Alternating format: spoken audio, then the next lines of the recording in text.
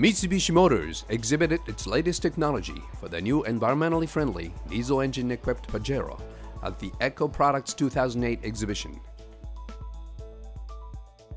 今回、先代のパジェロと違うところというと、同じエンジンのタイプとしては同じ 4M41 エンジンを使っています。ただし先代から変わったところは、コモンレールの、燃料噴射システムを採用しているというところと、あとは、排ガス規制ですね、伸長期、排ガス規制に対応したエンジンになっています。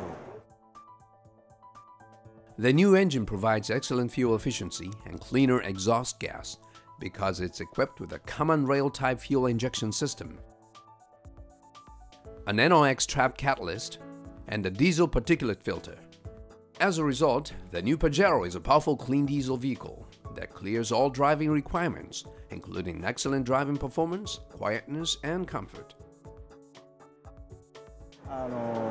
主には排ガスの後処理システム、触媒、あとは DPF の追加がメインになってます。でそれであとは、出力トルクを確保するためにV字ターボチャージャーを採用しています。Sales of the new Pajero equipped with this diesel engine began October 1st, 2008. DigInfo News.